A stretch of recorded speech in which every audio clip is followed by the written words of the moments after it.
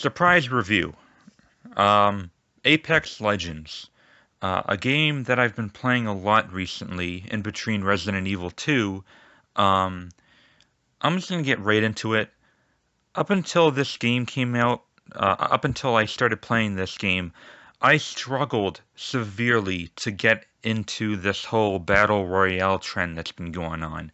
I hated PUBG. I tried PUBG on the Xbox One. I thought it was fucking trash completely. I thought the controls were clunky as hell. Um, I thought the gunplay was as belt. It felt so fucking outdated. It felt like I was playing like a 1999 game. Um, I tried Blackout for Black Ops 4 when it was free that one weekend or something. I think it was free for like, I don't know, 3 days, and I couldn't get into that either. I never tried Fortnite, and I don't really want to because I'm not really interested in Fortnite and building things and stuff like that. I'm just not in, I'm not interested in that. So I tried Apex Legends out, which is free to play, entirely free to play. There are, microtransactions, but they're not really integrated like they were in Battlefront 2, where you needed them in order to have an advantage. But I am loving it so much. I I hate this genre, but I love this game. And I think the only reason why I've hated it up until this point is because Apex Legends is the first game to make Battle Royale right. It's the first one that really feels polished to the max. It's the first one that feels solid. Um, Respawn Entertainment is a great studio. They made the Titanfall games, and those are exceptional first-person shooters. Those are uh, just the most polished you can get from playing a first-person shooter. Titanfall 2 especially was phenomenal. Um, so these guys are behind it, you know. So they're very experienced with first-person shooters, and this game kicks ass. I mean, it teabags the shit out of PUBG. Okay, I'm not sure about Fortnite, but as far as PUBG and Blackout is concerned, this is so much better, so much better. Um, I'm gonna get right into the gameplay. You start out with like 6 to 8 different characters. There are 2 locked characters that you can unlock through progression and earning points and unlocking them with those points. You can also buy points with the microtransactions, of course. But I've decided just to play and keep playing until I can unlock them.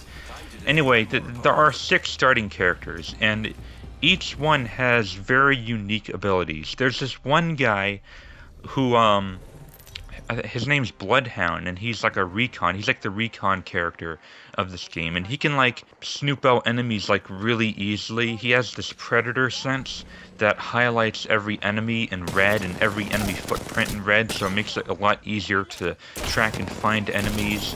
It also makes you super fast and much harder to hit. There's also another guy with a decoy, where he activates a decoy that runs across and fools opposing players. There's also this really badass goth chick who she can like teleport. She can create from and to teleports so that in case you get ambushed by another squad, you can just immediately go back in the teleport and, escape, basically. Each of these characters are really cool. I've currently been playing as the girl with the Jamaican accent. She kind of reminds me of Hermes from Futurama. Lifeline, that's her name, Lifeline. She's a healer. There's another robot. There's a robot character who's a healer too. So you have like the offensive groups, the support groups, the recon groups, and another one that I can't really think off the top of my head. The defensive groups, I think. Like the big guy. they're all really awesome characters, and it kind of reminds me of Overwatch, where they all have these unique, distinctive characteristics, different skill sets, and they're all very useful in a certain way. There's not one character in this game so far that I've played that I didn't feel was useless. They all had a great use to them. So that right there is something that no other battle royale game that I've played has. It has actual, character creation, not creations, character selections, and that gives you your own edge there. You don't just drop in a map with nothing. You have abilities from the get-go, depending on the character that you have. When it comes to dropping, you always start out in a squad in this game. It's not You're always in a squad. It's never a solo battle royale like it is in PUBG. I know some people prefer it to be solo. I personally love cooperative experiences, and I love the cooperative battle royale that this game is. You start off, you're either a jump master or you're one of the other two players. Each squad has 3 players, and I believe there's 20 squads, so 60 players total in the game, as opposed to like 99 or 100 in other battle royale games. And also, the map, I don't think the map is nearly as big as other battle royale games. So matches last a lot less. They don't last as long as PUBG or anything, but you guys can like suggest where to go first, and then the jump master will be like, okay, let's go there. Or if you don't like where you're going with your squad, you can also disband and go your own way. So it kind of gives you this freedom where, would it be a better idea for me to stick with my squad, or would it be a better idea to go to a place where I think may have better loot, and then quickly go back to my squad after I find what I find. So there's that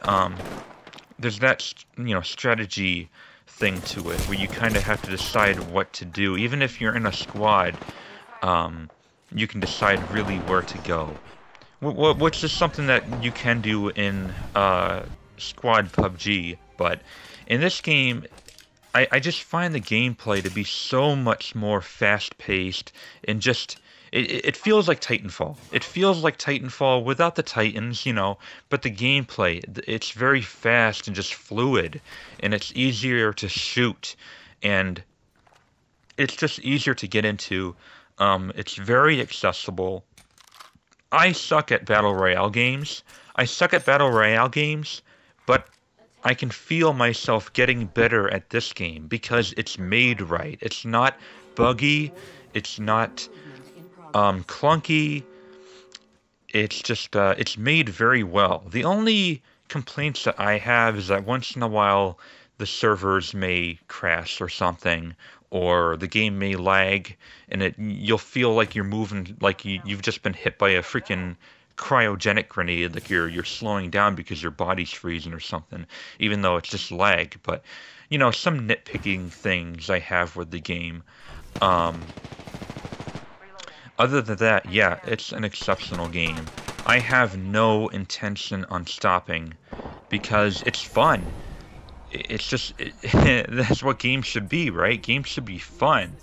And it's not like one of those games where like I won't enjoy it if I'm sucking at it, because that's how fun it is. It's one of the few games where like I won't hate it if I'm bad at it, You know how a lot of people, when they suck at it and they're not learning, they get frustrated with it.